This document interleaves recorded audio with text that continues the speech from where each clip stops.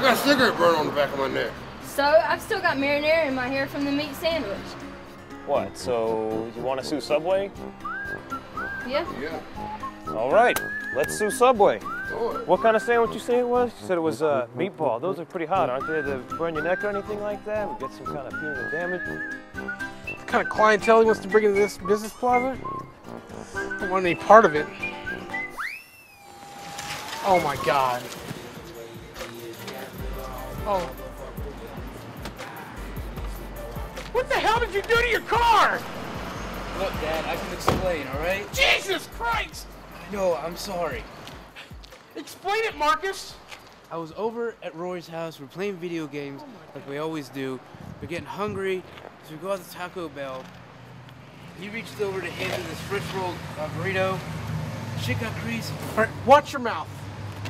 We hit a guardrail. Well, how big a damn guardrail was it?